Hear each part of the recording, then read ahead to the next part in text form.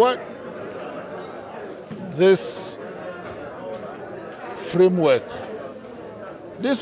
is about improving relations between the police and the media.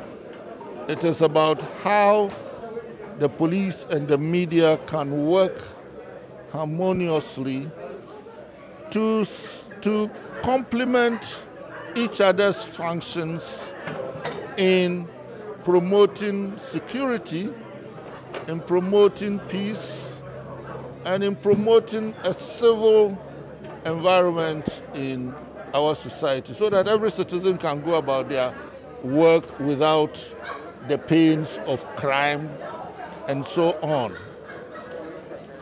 But above all, this document is also about how the police should treat the media when the media are doing their work.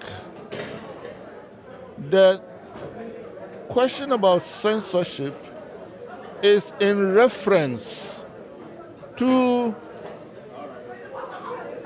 the process of media taking photographs, recording events and situations, and how the police must handle the media when they see the media using their cameras, whether for newspapers or for television, and when the media are using their microphones, tape recorders to record situations.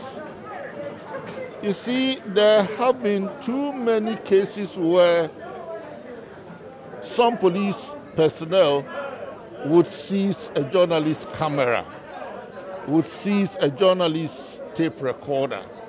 Sometimes they have cleaned off the information recorded.